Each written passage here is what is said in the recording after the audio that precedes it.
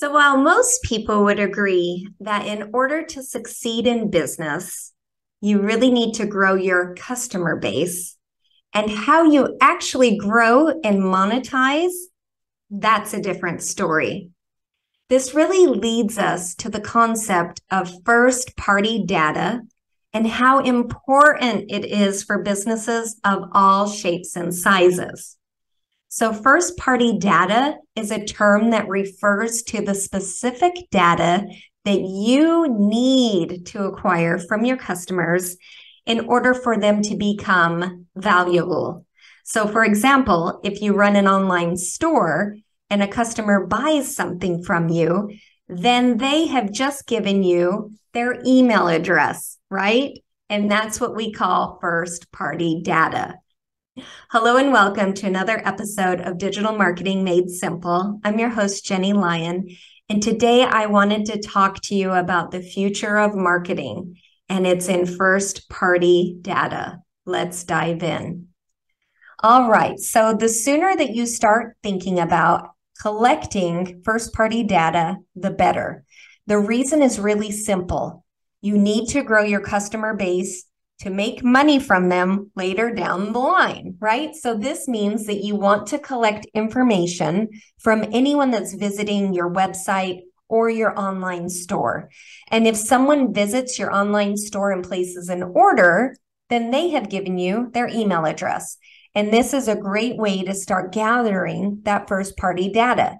You can really use the email address to send out promotional emails in the future, which are going to allow you to keep your customers in the loop about new products and services and available promotions. So this is really going to help with that customer retention because it allows them to feel like they're getting something special from you as the business owner. So here's a little pro tip. You want to leverage your content to give value plus promotions. So no one likes to just be sold to all the time. I see this all the time. I see where people are constantly promoting on their website, on their social media, on their blogs, in their videos, promo. That is never going to work. Your content has to be balanced. If not, you're going to have a really high unsubscribe rate. So you want to make sure that you're combining any type of promotions with value. Always think value first. So the digital advertising ecosystem is broken because it's based on a model that was created when I first started this business 20 years ago. And the goal of this model was to help advertisers target their audiences and sell more products. And this worked really well, right? 20 years ago, when only a few companies were competing for ad space. So I remember that when I first started this business 21 years ago. I remember that. It's a totally different landscape. And now thousands of digital ad companies and networks have flooded the market. And those low quality ads, you see them everywhere and they are annoying, right? They're very annoying. That current model doesn't correctly reward publishers for their content. And, that's quickly changing. There are a few different ways that publishers, like you included, can really monetize your sites. So that's things like banner ads. Banner ads are probably the most common form of advertising on a website, but they're also the least effective because users are so used to them that they ignore them. They're almost blind to them. Then you have display ads. Display ads are more interactive than banner ads, but still don't provide as much value to either side because they aren't targeted and definitely aren't personalized. Then there's native ads. So native ads, they're designed to look more like real content. They kind of flow into the content on the website. So it makes it harder for users to ignore them. However, these ads can also be less effective because they don't incentivize users to click through. So you might want to schedule a call. You can always do so for free at jennielyon.com/chat if you need help figuring out where to start with the paid digital marketing. Because with over 20 years of experience here, I definitely know a thing or two that can really set that paid marketing plan in the right direction. So you as a small business owner or entrepreneur, you're really in charge, but don't actually have control. So you can choose what type of display ads or different types of ads that you want on your site, but you don't necessarily have control over how users are going to respond to them, which is a real significant catch-22 in running paid advertising. And the entire point behind paid advertising is really to collect that first-party data. But there's a catch, right? You really can't learn from your mistakes or improve the quality of your ads. So to put it simply, the paid advertising industry, it's broken. It is. It's not just a problem for us, but for publishers as well. And publishers can't really monetize their inventory at scale because they lack that first-party data, which really means that they don't know who their users are or what they want when they're visiting your sites. So small businesses, even the most successful ones, they often don't necessarily have a very huge budget to hire an entire team of people to help with all these digital marketing functionalities. Sometimes it might just be you. I hear that a lot. A lot of my clients wear all the hats. They are the business. Others might have a team member or two. You might have more than that, but it can be really stressful and unsustainable. And one of the best solutions really is to hire like a virtual team like ours. We can really be that virtual assistant, digital marketing team down the hall for you. So it's definitely something to consider. And you can always check out, again, I have a lot of resources on this, but if you check out jennylyon.com/VA team, you can learn a lot more about how you can really optimize that. All right, so consumers, they do control their own data, right? So they have the power to control it. And if they don't want their information used for any particular purpose, then they can decline consent. They can opt out of certain services. And this really has turned the marketing world upside down, especially with the iOS 14.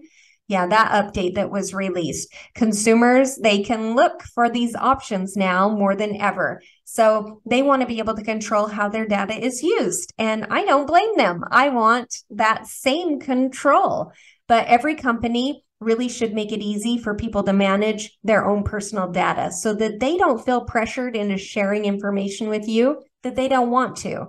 And, you also need to be transparent about how you process their data and provide full access, to that algorithm so that consumers can really understand what information is being collected and used and how.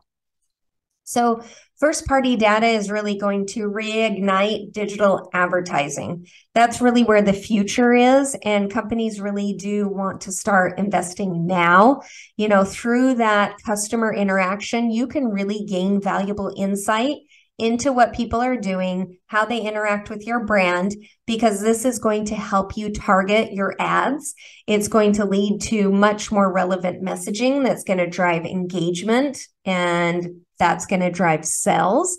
And in the future, data will become more transparent and much more easy to understand, which is what consumers have been asking for. Consumers will be able to see what information is being collected from them, how it's being used, and who has access to it. So digital marketing, it's already taken a massive turn in this direction, and you're just going to see more and more of it in the year to come. And this level of transparency, it really does help your audience to make informed decisions about the kinds of products that they purchase, which brands they want to support with their time and their money. And as the internet continues to grow and become more sophisticated, then you really need to be able to understand what your customers want. And you're going to start to be able to understand that in a much better way, which is going to help you to provide them with more relevant content, which is going to allow businesses like yours to better connect with those potential clients and increase your overall revenue.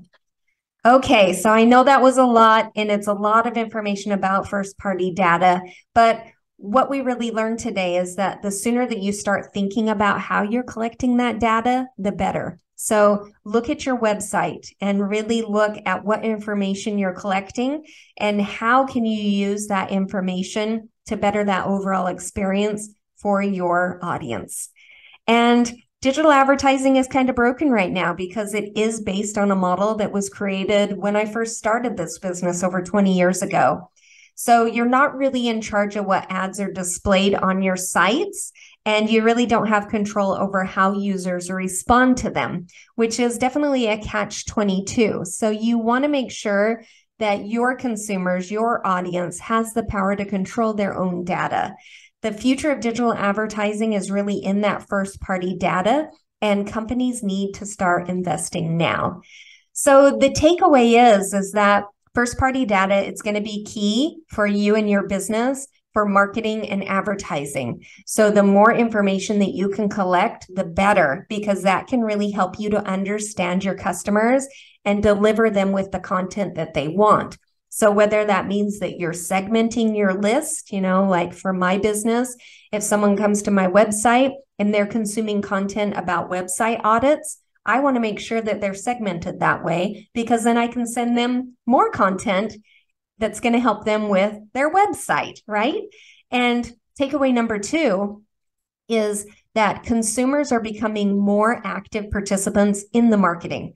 So instead of just passively watching ads, your audience really is going to see content that helps them make better decisions about what they buy and where they want to spend their money.